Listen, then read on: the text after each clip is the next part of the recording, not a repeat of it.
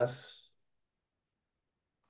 All right, MJ, thank you for being here. This is an honor. I really, and I mean this seriously. I love listening to your podcast. I love when you interviewed me and when you interviewed Murray. It was a blast. It was a lot of fun.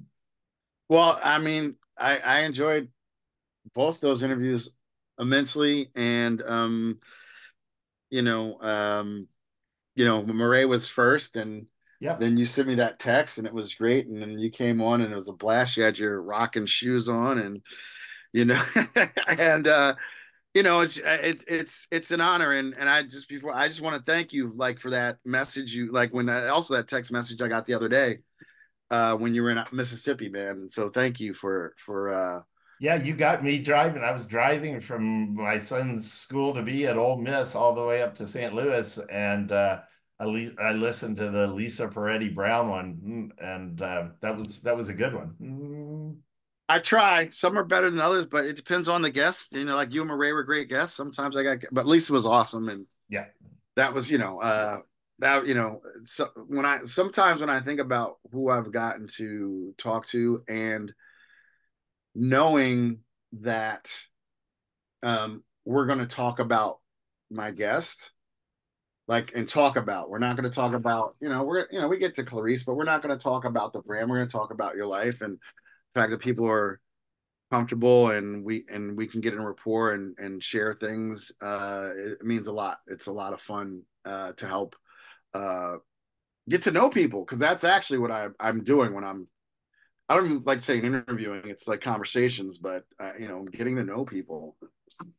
yeah, and so along that line, and I mean that's one of the things I wanted to ask you about, and we'll go ahead and just start with that, and then I actually had a list of questions for you. We can do quick questions maybe at the end because you always start out people with a group of quick questions there, but you're interviewing, I think, and I read a couple of things about it. First off, I think you do a brilliant job with interviewing people, and I know when you said that when you're told that it makes you want to do better. You want to go back and you want to be like even more than you are currently. But I think your real skill tends to be listening to people and responding, not just having this whole list of things. How did that come about? Because that is, we all like to talk a lot about ourselves, but but you listen.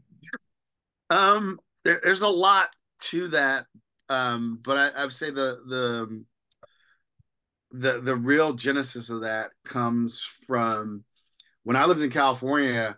Around I lived in California basically 2000 1999 to 2010, and around 2003 I started taking seminars. You can't live in California, well, you can, but not if you're from the East Coast, and not end up taking like personal self-help seminars. I just love that. And one of the things, and I did a lot of seminars with Landmark Education, and depending on how old you are, you might remember Est and Werner Erhard, and Yep.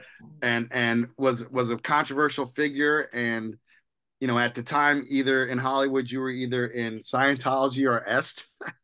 Yeah. These are stories I heard. I was in Landmark. But and during the seminars, like, you really learn like they said, listen for the possibility in people, right? So I think that's kind of where it began, was um and I don't want to say hokey or woo woo, but like inside of like, you know at one of those seminars I was taking, and seminar leader said, you don't listen, you never have, and you never will. And that hit me. And I was like, oh shit. Because how many times you in a conversation with somebody, you think you're in a conversation with somebody, and you two are talking about two different things. Yeah. And so I don't know. So I guess I learned it there, but I didn't realize, for lack of a better term, it was a superpower till I kind of got about 20 interviews in. And and at the time when I first started, I was working with a producer, which was great because I wouldn't have got started without it. And after the first like 5 episodes, she was like, I don't really have a lot of notes for you. You're kind of intuitive, right? So, but that was a lot of work. Yeah, I mean, that's like, God damn. I mean, I still work with a coach now, Limmer, but like, I mean, you're talking about someone who like is, I'm someone who's committed to getting what I want out of life. And, um, so that's like 15, that's a lot of years of just coaching and being willing to shut my mouth and Sure. listen, Well, you it know? seems like to me you've also got a broad base of knowledge, which helps a lot. Like you'd be deadly on Jeopardy, at least up to a certain level, maybe all the way. But I've seen people bring things up about their background, and you are able to respond knowledgeably in some way, shape, or form about just about everything. I don't hear you get stumped a lot, and that has to help a lot just to be able to riff at least somewhat knowledgeably with people on all sorts of subjects. Yeah, for sure. I think, that's one of the advantages of being a fuck up. Or I joke, but someone who I'm so curious. Like I go down rabbit holes, and I would say jack of all trades, master of none. Except now I'm really wanting to master what I do, like you said with the interviewing, like and the conversations. But yeah, no, it is very. That was another thing my producer used to say. She's like, "Well, how do you know that? Just like an odd. I don't know. My brain. I have a really good memory, and like I can pick up on things, little nuance, and I'm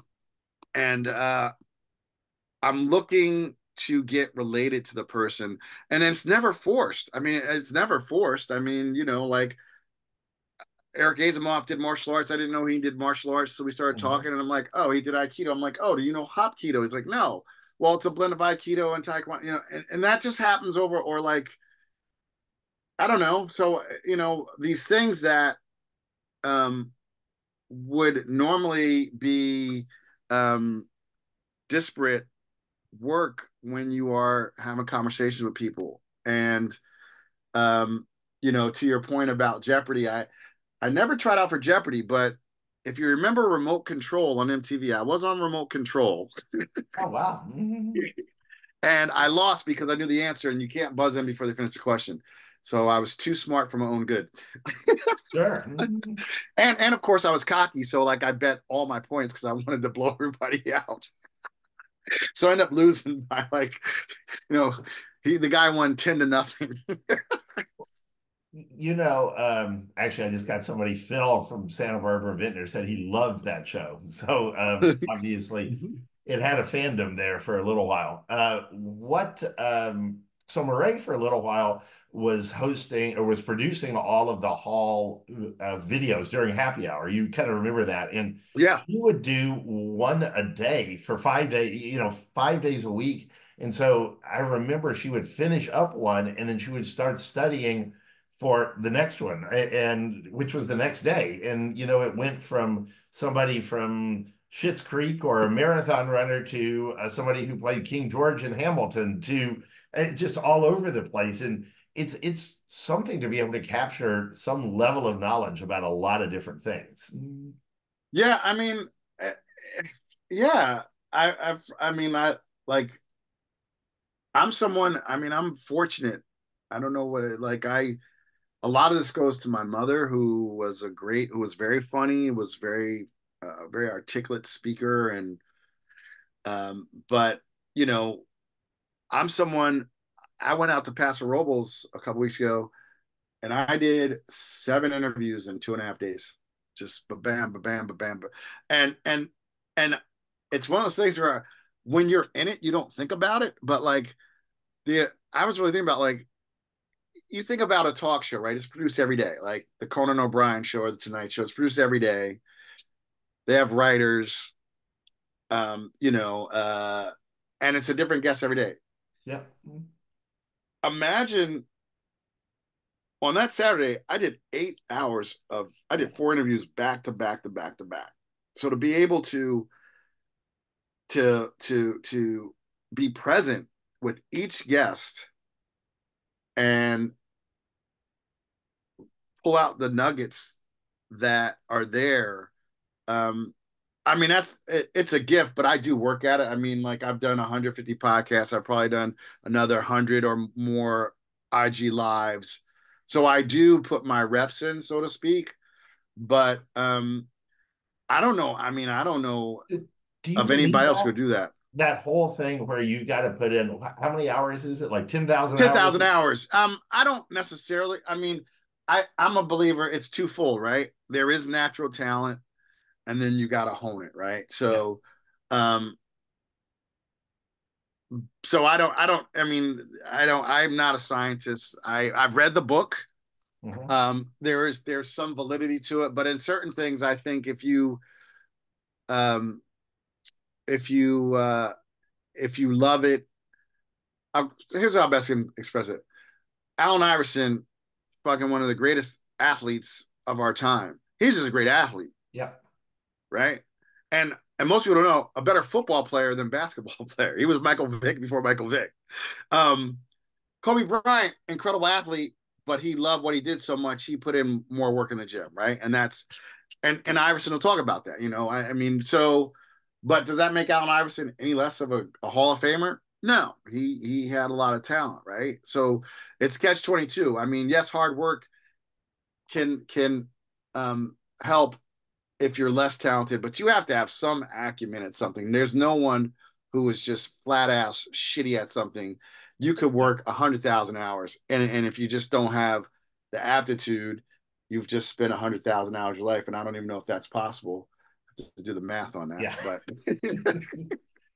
But So one of the things in kind of reading, and I don't want to do this whole biographical thing other than jumping in here or there, because I wanted, I've found when I've done some of these interviews before that I kind of get off track occasionally by spending too much time in the history and then don't get to current things that are going on. So yeah, one of the things though you brought up now was your mom, and she was a Jehovah's Witness, I believe.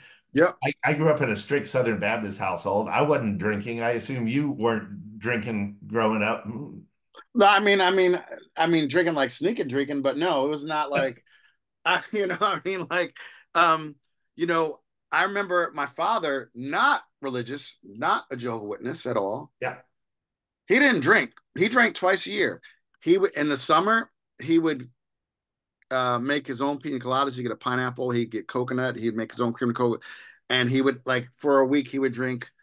He liked rum. He would drink fucking pina coladas that he would make from scratch. Around Christmas, we didn't celebrate Christmas because mother Joe witness and you know mom runs a house, but he would make his own eggnog. He'd make eggnog, right? My mother growing up, every night she'd have one Schaefer beer and some peanuts. She was from Georgia. So Hmm. it wasn't like I think some people think Joe Witnesses don't drink at all. It's not that fundamental. I Okay. mean, although every religion, like you know this, if you grow, every religion has people who are more into the religion Yep. Yeah. Mm. and their interpretation. But no, what I think the best thing so no, I mean, no, we weren't there wasn't wine on the table. There might be some white Zinfandel every now and then. Um you know, I had some older cousins that I would drink with, you know, and my mom would know I would drink. She wouldn't, you know, be too, you know, she wouldn't I think she's more lenient with me than my sister who was older because I was a boy, you know, it wasn't a big deal. But it wasn't like um you know, I know it's not like I could crack open a beer in my house at Sure. 15, like some kids can in front of their parents, and like, you know, and the biggest thing with her was the public speaking. So I don't know, it wasn't the listening, but having to do Bible readings from the age of like 6 and Yeah. 7, and having to go out and knock on people's doors and try to talk to them about the Watchtower Wake magazine. Um, so I would say that the best thing is I've never had a fear of public speaking. I mean, I had a little bit first time I had to give a Bible reading, but you know, like you grow up from 6 to like 16 having to do that shit once or twice a month or, you know, in front of a congregation, you know, and then having to go to strangers' house and knock on their doors and get the door slammed in your face. It actually was, it helps a lot. Sure.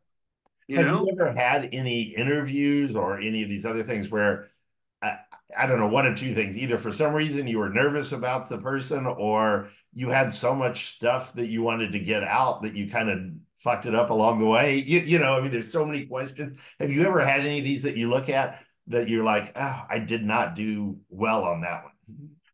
I will say, um, no, and not Okay. even at a cocky way. Just I remember when I kind of realized I might be good at this was that my the interview with Eric Asimov for the New York Times, and I remember walking home from the train station because it's about 3/4 mile from my house after, and I remember and just thinking because my mom passed away in 2019, I was like, Mama, your little boy just sat down with the wine critic for the New York Times and went toe to toe. Not it was not, and I've had um, JJ Redick, who is an NBA analyst, top podcaster, come on. I've had Isaiah Thomas from the Detroit Pistons bad boys. And, Isaiah Thomas gave me a great compliment, which unfortunately the engineer cut the shit off like just a little. Like he's like, yo, MJ, he's like, you asked some really good questions, better than I was ever asked when I was in NBA. Like, and I don't have set questions. It's very I do riff. It's kind of like jazz for me. I have an idea, but like a jazz musician or a jam band, we might go over here for 10 minutes that you didn't see coming because you said something, and I'm like, I have something that I can relate to that I can use to draw more out of you, and you've seen you, and I'm just probably I'm like that's the story, right? Like people think they've answered a question, and then we go through and then like and I'll come back. Like I can listen and interact, but there'll be a point I'm really good in mentally of putting a pin in it, and I'm like, okay, something you said a while back, I want to just come back to and unpack that. But there really hasn't been. I thought there would be. Gary Vaynerchuk's been on, 25 million, whatever. Once I'm in the studio, I'm locked and loaded. I'm not. There's no one. I don't think there's. I literally could sit down with Barack Obama. I could sit down with anyone. I mean, I wouldn't want to sit down with some people, but I could sit down with anyone Mhm. and not be starstruck and actually know that I would be able to elicit something out of them that they've never said before, and not in a gotcha way, just because of like you said. And it's hard to talk about yourself, but like it's become obvious, like the way I listen. Um, I'm listening between the lines. I'm listening for what they're not saying. I'm listening for what they're really saying, how they're trying. Now I don't want to say hide it, but we're kind of guarded. We're like people don't. It's hard to talk about yourself, Yep. and so I'm listening to give people an opening to be like, yeah, it's okay, it's okay. Is there anybody, and I'll limit it to the wine world here a little bit just because, but is there anybody you really have wanted to get in front of, or even maybe they're not around anymore, Robert Mondavi or something like that? I mean, is there anybody that you would be like, oh my gosh, I would love to have that opportunity? Yeah, I mean, there's two people. You got two people. I'm gonna really push for. Robert Parker Jr. needs Hmm. to. I need to talk with Robert and Manfred Krenkel. Sure. People who don't do a lot of interviews, but people who have been very influential. Robert Parker Jr., in my opinion, uh, is responsible for us even having a wine industry. People fucking want to shit on him, but he made wine accessible. You grew up in America. We all understand scores. We all took standardized tests in school. We all took the SAT. You went to grad school. You took the MCAT. Like we understand scores. We understand sports. People like. Could you imagine if the Super Bowl was like, well, it doesn't really matter. Like, no, we understand scores, Yeah.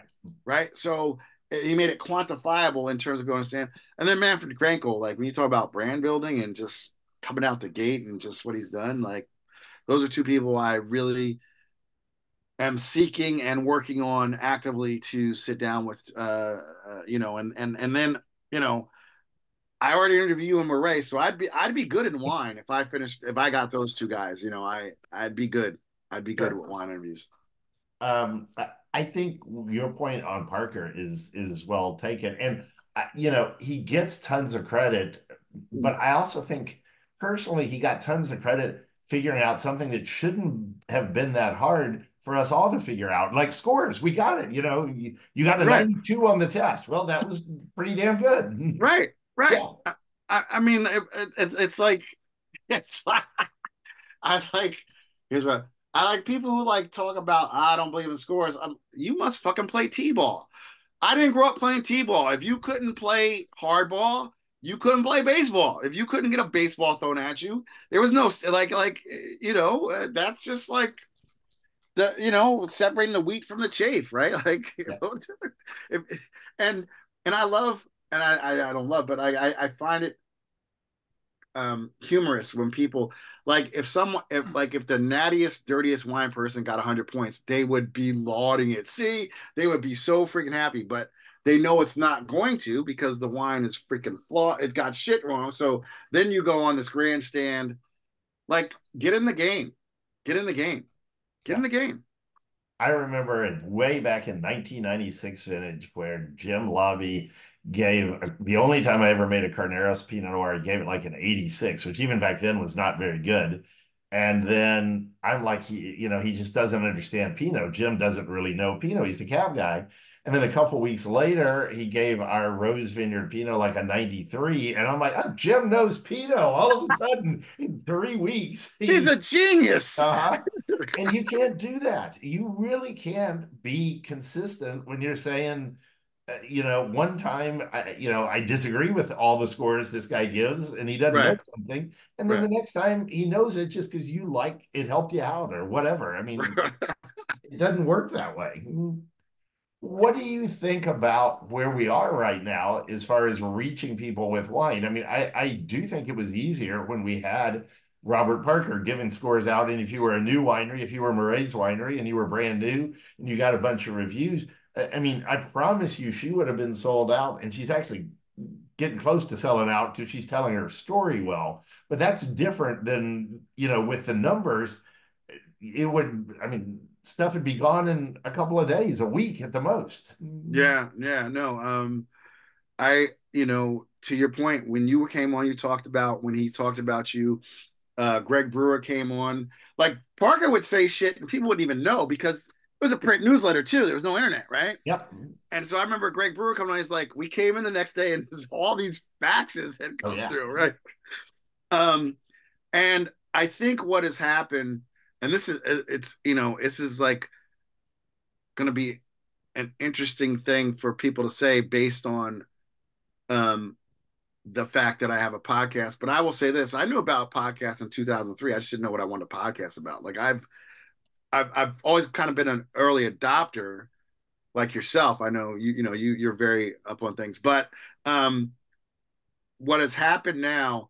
Everybody wants to have a podcast. Everybody's a fucking influencer, which I don't even really know what that means. As someone who studied marketing, and I'm looking at a book right here, Robert Cialdini, Influence. And those people have influence, in all honesty. And there's so much noise, right? And it was easier because people who drank wine, first of all, it's a different person who's going to pay $99 a year for a newsletter, right? Like people are so used to free shit, it's out of control. And on one level, you get what you pay for, right? So like, who you're listening to someone because you like their dress, or you think this guy is cool, or you like her shoes. But what or the commoditization of education with like most wine professionals did not have a WSET when I Mhm. was in the 90s or even early. It wasn't like so. So now you have a system where it's about being first, and it's about I was thinking about it's like breaking news, right? Like people just tweet shit or thread shit or post shit on Instagram. It's not fact checked. It's not, and there's this assumption because they have a lot of followers, which they don't. That's a whole nother thing we can get into. Um, that they know what they're talking about. So it's very important. to find the right mediums and tell your story. Yeah. Which and I like to think I'm the right medium. I've kind of become like this. I'm actually I have a lot of my listeners are in the industry because people like I known Adam for 20 years. I didn't know that about Adam. Like people, let's come to my podcast and find out about the inside stuff about you guys, right? Um, but it is storytelling or story selling. I'm looking at a book right now. I'm looking at two books. Like if you don't understand, the marketing I've studied over the past 17 years for internet is I'm looking at two books. I need to lead with a story, and whoever tells the best story wins.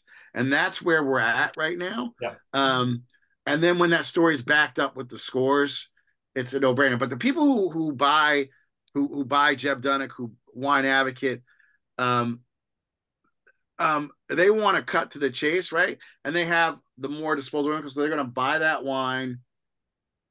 Uh, they've learned how to calibrate their palate with the critic, and then they'll try it, and then they'll go on. Right? That's a different customer than someone who's scrolling through Instagram and likes a post and like, I like her outfit. That must be a good wine. You Yeah. know?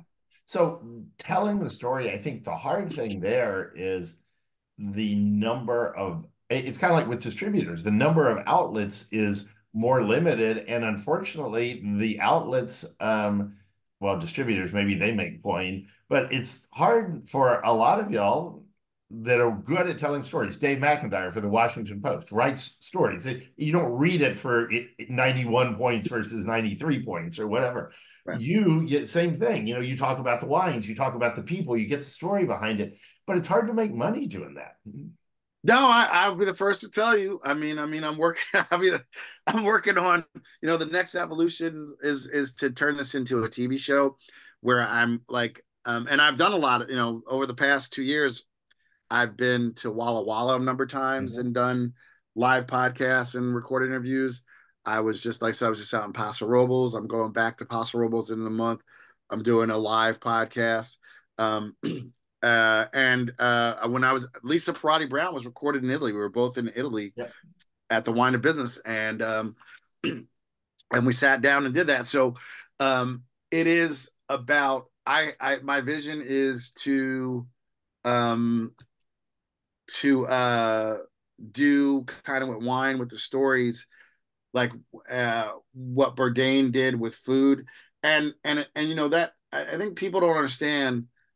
Like everybody wants to be Anthony Bourdain, but a lot of people don't understand what he was a philosopher, and he used food and meals to sit down with people, right? That's kind of what I do at wine. Like yeah, I know a lot about wine, but I'm not going to get an MW. I'm not going to even get a WSET one because I could probably pass up to level 2 easily just so when I know. But I don't. I am as someone who has a JD and doesn't use it. I don't need any more fucking pieces of paper. I'm not paying for any Sure. more fucking education. I got books all around me. I know how to read. I know how to comprehend what I read. And but for me, like at the end of the day, this is great for bringing people together. Before we started, me, you, and Murray were talking, we were joking, we were talking, we were on like the religious background, we were talking about Jesus and water and wine. What did Jesus do? Break bread. He drank wine with people, right? Yeah. He kind of loosened them up so they would go out and do his bidding. Um, not to, but as technical as we can get and in the dirt, there's a time for that. But I really think 99% of the population doesn't give a fuck and Yeah. just wants something that tastes good and wants to be around cool people and interesting people. So one of the things I found most interesting, I'd love your thoughts on this. The biggest hits I had recently from like sales was where one of my wines was written up in Robb Report, which is for rich people magazine. I mean, it's not cheap to subscribe. It's very rich No, people. it's like $15 if you buy one. If it's $15 an issue, you go buy one. That shit's Yeah. not cheap. Yeah, But it seems to me that there is a whole group of people that subscribe to Robb Report that are aspirational. They can't afford the private jet. They can't afford the private chef or this or that. But when they see a bottle of wine that's $99, they're like, oh crap, I can drink what the really, really rich people are drinking for 99 bucks kind of thing. yeah. No, I think exactly. I mean, that's one of the on one end of the spectrum you have the Rob Report, and then on the other end you have the quote unquote social media influencer, right? So Yeah. I don't think, because I love retail, and you started retail. I love Yeah. there's something just because something gets 50,000 likes does not translate to 50,000 bottles of wine sold. Yeah. And I'll be honest, I think fucking PR agencies are about to be out of business because they don't know what the fuck they're doing. They don't understand the new landscape. Because again, if you may not be able to own a private jet, but if you go buy a $15 magazine, you have aspirations, Yeah. right? Yeah, and you're putting skin in the game.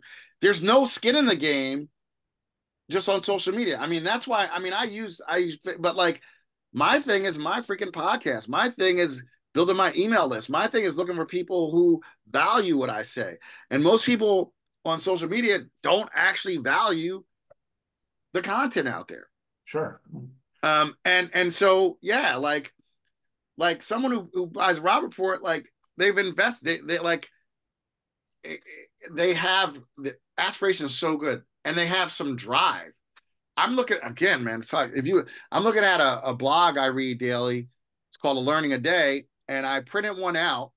And one of them, and then when I print it out, I'm looking right. It says most people won't. You know, most people want to be fit but won't. Most people want to build a set. Most people won't. Most people want to live a life that they want, but they won't. They won't do what it takes. And someone who invests, I mean, this thing right here is so hypnotic.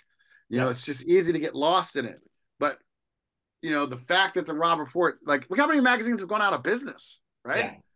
But that is for a very niche segment of the population. Yeah. And I think going make it a long answer, it's important to find your niche, right? It's important to find Adam's people. It's important to find Moray's people, right? It's important, and that's the reality is, and you know this because you're from Texas, and you make wine. You like your good friend Gary Pisoni kept drilling and drilling. It's better to go deep than go wide, Yeah. and I think you know, that is the key. Like social media is so wide, right? But you really want the people who are going to go deep with you. Do you think with social media, when it comes down to it, I mean, obviously wineries pay a lot of attention to it, but I don't think any of them have figured out how to really make money or how it really helps them that much at all. Part of it's the nature of it. It's small bits, it's little things. You can't get a real story to it. Yeah, no, I'm Adam. I'm literally going to put together a marketing course for you because, like, I look like even, and I have some friends who are good, who are good in wine and create great content, but still, like, how many people actually watch a 3 minute video? Like the average thing, like, is like it's like 15 seconds, right? So how, like I think you've done a good job. Like it's taking control. Like it's not the PR person. It really is gonna. I think the future is in people learning how to do their own media because like why are you paying? Like it's probably better, and not probably, without a doubt, it's better to create some rough content off your phone and throw some dollars on it behind an Instagram or Facebook post than to pay someone $3,000 a month to tell you to go find like this influencer and that influencer who's never had your fucking wine, Yeah. right? And who's just holding up because they got paid 500,000 bucks or sometimes even more. Um, you know, and really, there's a great book about it. It's written years ago. It's called Tribes by Seth Godin, who's a thought leader. Mark and the people who are going to win are the people who find their tribe. And another thing that I've talked about before, there's another great essay, Kevin Kelly, who started Wired. 1,000 true fans. If you have 1,000 people who will buy whatever you put out, you're good. Yeah. You're good to go. Do you see AI changing what you're doing, where you're heading? Anything there with the wine world? Or? Yeah, I mean, AI has helped me a lot. I use AI to create my video clips, Mm-hmm. um, because it knows the algorithm, but also like I used to go through, I can upload this thing and it just spits out 30 fucking clips and then rates them. That used to take me like 2, 3 hours, me going through what I think is cool. And what, you know what, and here's the thing. I want you to listen to the whole episode, right? And I, if you're listening to me, I think you value what I say and you value my opinion and my kind of my viewpoints and what I'm bringing forth. But also, I don't know it all. I'm also a person like I don't know it all. And like I said, I'm an early adopter. So like, yes, I don't think AI can ever like AI can't do what I can do, but it frees me up to do what I do. Right? Like instead of spending hours editing and writing show notes, I get AI will spit out stuff, and then I edit it, review it, change it. Saves me a lot of time. So as a solopreneur, and now I'm like I'm not working with a producer. I had to learn editing. Like it, AI has helped me immensely. But you know, I also am. I love the Matrix movies, and once we fucking start letting these machines do too much for us, we're fucked. So, I'm not not fully down that route, you know? Sure. I was amazed. So I did this AI newsletter. I think I sent it to you, but it was Yeah, you really did. Yeah. largely written to a large extent by AI, photos, mid-journey, that kind of thing. And the number of people who reached out to me saying, "Hey, if you're going to be doing this, I'm done. I don't want to like subscribe to your stuff anymore." Uh, and I get it. I think, like you're saying, your content has to be yours. It's something AI cannot do what you're doing, and they want to hear from me from the in the newsletter. But AI can write my little party invite. If I just had a party invite and say we're having a party Tuesday, this day, whatever, it can make it better. It can select your clips that are better ones. Right. Those clips are original to you. Right. Right. I created the clips. They just know I listen. That's the whole myth of the social media influencer and the YouTube star. Like that's people don't know the fucking work that goes behind that. Like it's just, you have to have the right fucking thumbnail, and it's like it's understanding so many things that I can't understand. What I like to do is get to know people, right?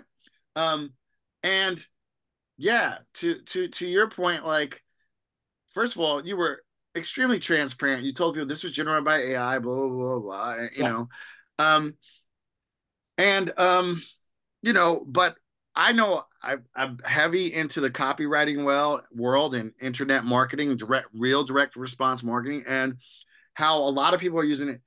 We use it for prompts and ideas, right? It's like there never should be writer's block, but you just like give me 20 ideas for a blog post about Pinot Noir in San Lucia Highlands, and it will give you 20 ideas, and then you could run with that, yeah, right? And so I think, and actually, what's going to happen? You are people. Obviously, it becomes like these fucking videos. People like it's AI talking. Well, this is Clarice Pinot Noir from the Santa Lucia Island. Adam Howard Lee was a winemaker at the door. I'm like, who is listening to that shit, yeah. right? Um, so it is just like to your point, Adam. Would you like was winemaking different in 50 BC and or 50 AD than it is now? Yeah. So it's responsible use of the tools, right? Yeah. It's responsible use of the tools. Yeah. I have this idea. I'll run it out here in front of everybody. And Moray's going to jump in. It's like, oh shit, you got an idea, Adam, because she hates that. Because um, Dude, you've texted me at like 3 o'clock in the morning your yeah, time. like what the fuck? Like, and I'll wake up like, why were you still up? He's like, I didn't go to sleep. I had an idea. yeah. No, I figured you're on the East Coast. I'm like, all right, who can I bother at this? MJ, I'll send MJ something. Um, uh, that because social media is or like influencers on social media is actually so limited, and actually in my mind a lot of times a fairly shallow medium based on what the medium is, not necessarily the people, but whatever. Mhm. You could, like, it's, I read something like one of the top 10 influencers out there is not real. It's a created AI That's a whole nother character. thing too. Yeah, that's a great fucking point. Like it's like, I mean, to your point with AI, like it's so scary. I mean, deep fakes, right? Like we saw this in the last election. Like they literally when you're a real person, and you learn internet marketing, like who's your avatar, right? Now there literally are avatars Yeah, that aren't real, that aren't real, and a lot of people don't know this. This was what the whole Hollywood strike was about. It was like they wanted to take actors' faces and own their face, and then they could let AI generate their voice and do it. Like so. You know, I'm actually thinking every sci-fi movie we're gonna end up going back to like I've thought about doing a newsletter, um, but I like what I'm doing. I want to take the show and the stories bigger. But like if I did a newsletter, it would be paper. I would not do digital. sure. Not like and everybody's doing digital. James, Jeb, one everybody. I would not because it's like the Netflix password. You give someone your password, blah blah blah blah. Um, but like hard letter, like if someone wants to fucking scan my shit in and put it up on Reddit, God bless them. But like I think that's going to be one of the differentiators between people. I don't know if you still mail, sine qua non still mails letters, right? Yep, yep, Rejection, offer letters and rejection letters. Um, I love getting that piece of mail and the artwork. It's just like music, right? Fucking, I hate streaming because there's no artwork, right? yep, Albums, the album was a whole thing. It was not just you had to have eight to nine tight ass songs, and then you got some killer artwork. And the size of an album it was art. CDs were a little smaller. Streaming is it's a fucking thumbnail, right? So I think people are going to go. We're going to see like a reversion to old forms of media because they'll be more trustworthy. well, and albums, some, not all did, but some albums told a story throughout from beginning to end on the album. I mean, there was a reason the songs were in the order In they that were. order, yeah, yeah, that's another thing too. The CD fucked that up because you could jump ahead, right? Yeah, But like, unless you want to scratch your shit up, you put your album on, you listen to side one or side A and side B, and it was a story. They were ordered specifically, yeah. specifically. That better than 8 tracks though, when it would like Oh, phase out H. and click in Oh the my middle and god. Oh my god. Great sound, but like just was not the technology. no, it wasn't. No, I miss that. Murray and I actually do collect albums now of certain things, not as many as you can. And you're actually paying a premium for them right now. But it is, you get the artwork. I always think there's some BS involved. I remember I was a big Cure fan back in college, and they kept coming out with this single that had a different B side. And if you felt like you had to collect everything, and I was Oh like, yeah, I mean that's totally. I love that. Like it was like the DJ, Cool Bob Love remix or the DJ Adam Lee remix of the yeah. song, right? So and because you're putting it on wax, like 12-inch albums, if you're a fan, you're buying everything, right? But it made me feel like ultimately I kind of started to feel like, okay, they're just trying to take advantage of me for money. Sometimes the stuff on the B side was really good, but sometimes it was crap. I mean, it's like, what? Why did they put this out? So, Yeah, no, it's I totally agree. I don't know if you've seen the comments, some good comments. You say, I love it. oh yeah, no, I get like, so yeah, here's somebody paying for disintegration for the backside for the cure, and yeah, it's I remember that kind of thing, and I'm a college kid, and I can't afford this stuff, and I'd go down to the store and I'd still buy it. It was tough. So I think, quality of content, and I think the stories and what you're doing and telling the stories is important. I've seen something. I wanted to ask you about this. It's not related to wine and all that, but I'm starting to see it advertised on Instagram, and I think it's really pretty cool.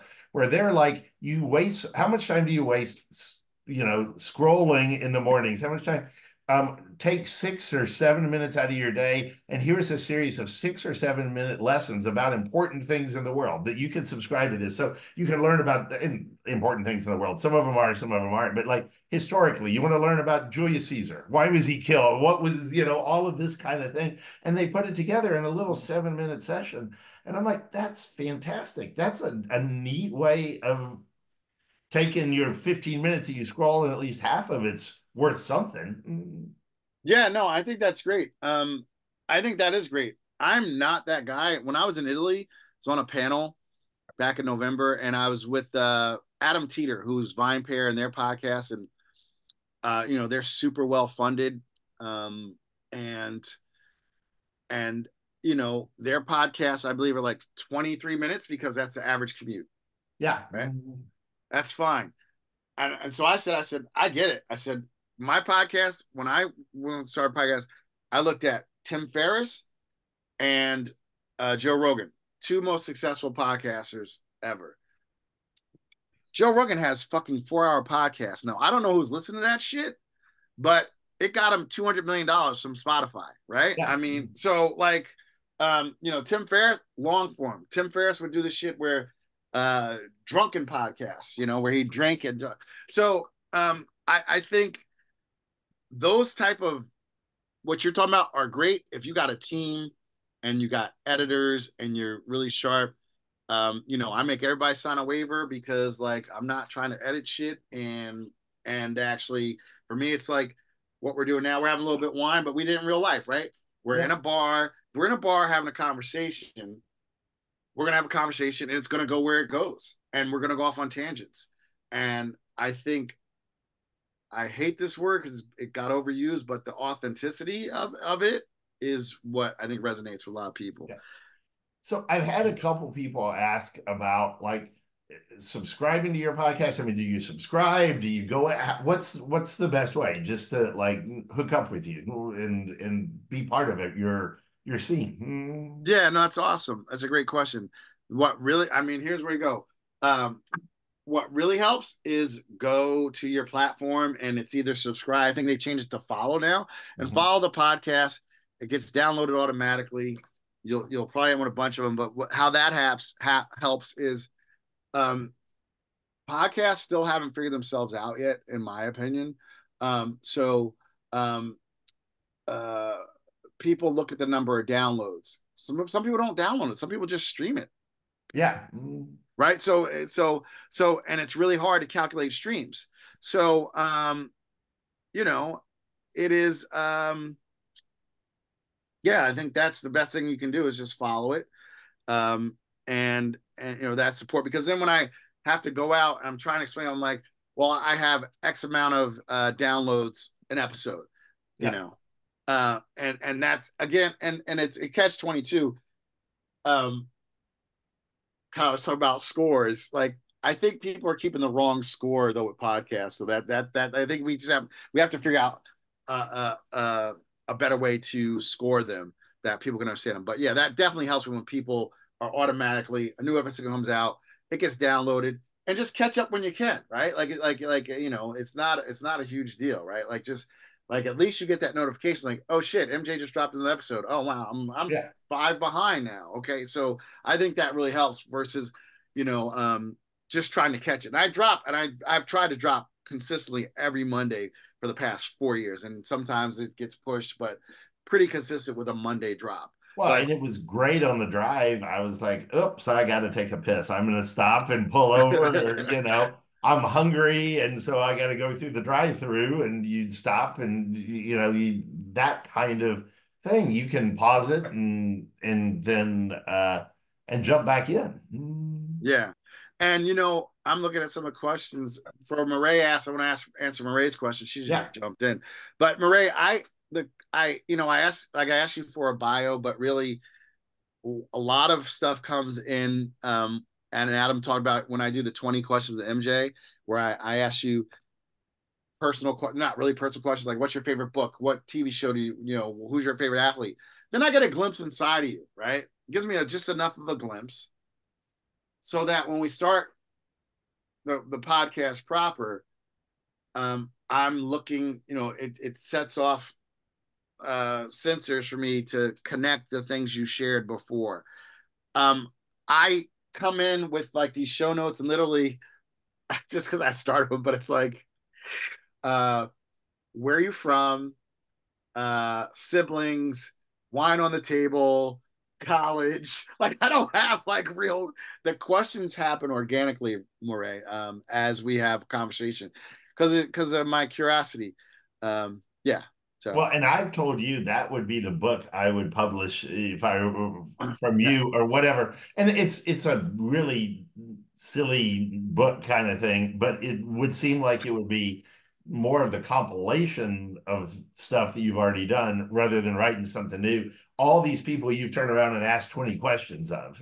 Oh yeah, no, I'm not lazy. I've been so No, focused on this, but that has to happen because that's another key thing of content on the internet is repurposing it, right? Like I asked the question, it's not, you know, and I've only put a few of those out there. Like most people don't know the 20 like so I'm gonna drop episode 149 and you know that's 149 people or at least 145 that I've asked 10 to 20 questions of.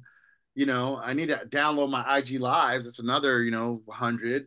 And that's the fun. Like some of them, I'm dropping Justin Smith from Saxon this week. yeah. And like sometimes the 20 questions is 10 minutes. Sometimes it's a half a fucking hour because people like I let people go. Like, and that one we were there in the studio. I kind of cut people down but like if I'm there, people, I get so much in those 20 questions about people and then it becomes comfortable like oh you know like you know like the funny one I should put like Lyle Railsback who worked for Kurt Lynch was like asked him like something about his brother. He's like yeah I told my brother to take a shit on the lawn when the kid's like that's like that's just brother, that's sibling stuff that doesn't that's not going to come out in the Wine Spectator, right? That's Well, not, they're it's not going not to going bring to that. come out in the Wine Spectator, and there are people in life who ask their brother to take a shit on the lawn, and Exactly. and there are brothers who take a shit on the lawn when their other brother asks them. And I mean, Right. they're different people. Right. And I think that's what I've always tried to do is like what where are we common at? Like you know what remember that time you did too much tequila and fucking threw up in the fucking alley by the bar, you know, projectile vomit or you know, you got so drunk, you know, the chick walked away from you or what I mean like we that's all happened to us and then we laugh and then we relate and feel like, "Oh, Adam Adam makes great wines, but he's just a guy like me, man. You know, he grew up in a fundamentalist house in Texas and fucking and you know, and we both are doing different things And now then and I'm doing out drinking with Gary Pizzoni. You know, yeah, who knows exactly. how you get there? That's the question: is how you go from that fundamentalist house to drinking with Gary Pizzoni. That's where the good stuff is. Oh my God. Yeah, God damn. Now there's a guy I need to have on the podcast, but Gary, I don't know, man. I saw Gary when I saw you guys back in July. And and Gary didn't even fucking remember you. And I'm the first person to ever fucking visit him. Yeah. So but that's a guy who's got stories, right? You know? Oh yeah. Oh yeah, very much. Well, we're kind of getting near the end here. Tell me what, so you've got Justin Smith coming up. I mean, is there a particular, and you're heading out to Paso again, you said, coming Yeah, up? Paso's just that's gonna be a live podcast at a vineyard at Jada Vineyard.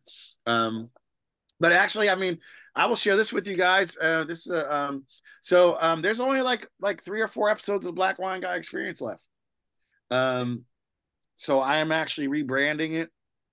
It's going to be called Beats, Vines, and Life. Because that's more who I am. Like I, you know, the first article I've written me was by R.H. Drexel, and it's like chatting with MJ Towler, the intersection of wine and music. That's my thing, and I've had so much fun. Not all winemakers are great. Like I mean, your phenomenal story, Murray, but not some of them were like pulling teeth, right? But like when I sit down with like an NBA player, like and you know and ask these questions, like I think that I am a good enough interviewer to sit down with anybody. I don't want to be limited because people think it's just about wine. I have to explain to people sometimes. No, no, no, no, no, no, no, no, no, no. It's not just about wine. I like wine, and so I think that's going to open this up to where I want to be, where it becomes this a show about life, about the commonalities in life, about music. I mean, if there's fucking anything more universal than music, oh my god, Yeah. come on. Well, one of Um, my silly questions I came up with you was Pac or Biggie. If you had to choose, that's Biggie. That's okay. easy. I mean, that's an East Coast thing. I mean, I know. That's what I was going with. You're an East Coast guy. So I will tell you, I like Pac's last album. You know, Only God Can Judge Me. You know, that's a good yeah. album. But like, you know, I think Tupac let us down because he chose to act like a thug. He wasn't a thug. He went to the School of the Arts in Baltimore. He was a very Yeah. smart person. And I'm not saying you can't be smart in hip hop, but like he went a route. He went a route that ended up in him and Biggie being dead. Yeah. Right? I think I saw that. And just Adonis, yes, Adonis. I'm going to do some interviews at Walla Walla Hospice. Matter of fact, I'm gonna call you because I want to hit up Dossier for a personal, but I am going to be doing the thing I did where interviewing people. Are you guys, you and Murray coming to hospice? I know you, and you don't make a lot of We got stuff. our own project. We have not because we're going to have it next year. So we are going to Okay, be big time there the next year. 2026. Okay, cool, Yeah. cool, cool. Um, cool. Well, this has been fantastic. I look forward to Beats, Vines, and Life. That's going to be fun to because I think that does open up a lot of different things for Yeah, you. yeah. And to to your point, like then it becomes like, wine has these weird marketing laws, but I'll fall firmly in luxury. So Lexus could come on board, Rolex, because and then bringing in the bigger guests. So I think it's going to be really good. Allow me to keep bringing these stories to people. That's what it's about. It's allowing me to keep bringing these stories to people. Right. Can you do group things? I'll do this real quick. I was done, but then real quick, like in person, I would think. I think online it's hard because people step on each other's toes and stuff in some ways. But Yeah, online is tough, but yeah, no, definitely. I that's another thing too. Looking at doing events. I like doing live podcasts, but also doing events.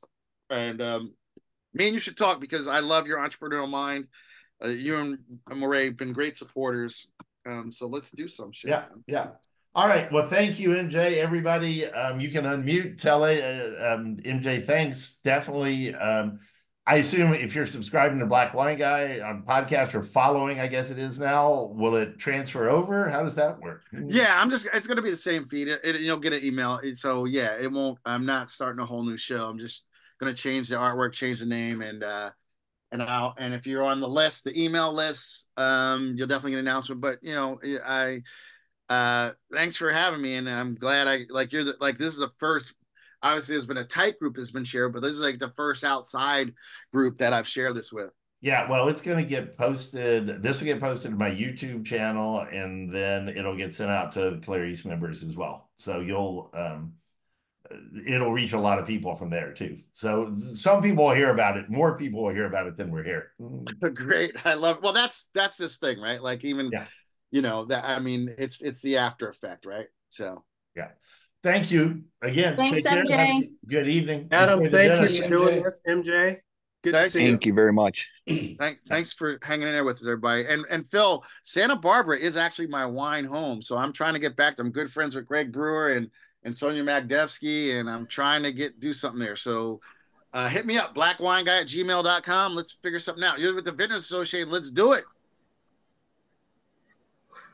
Sounds good. All right.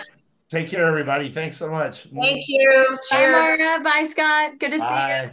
Bye. Good to see you.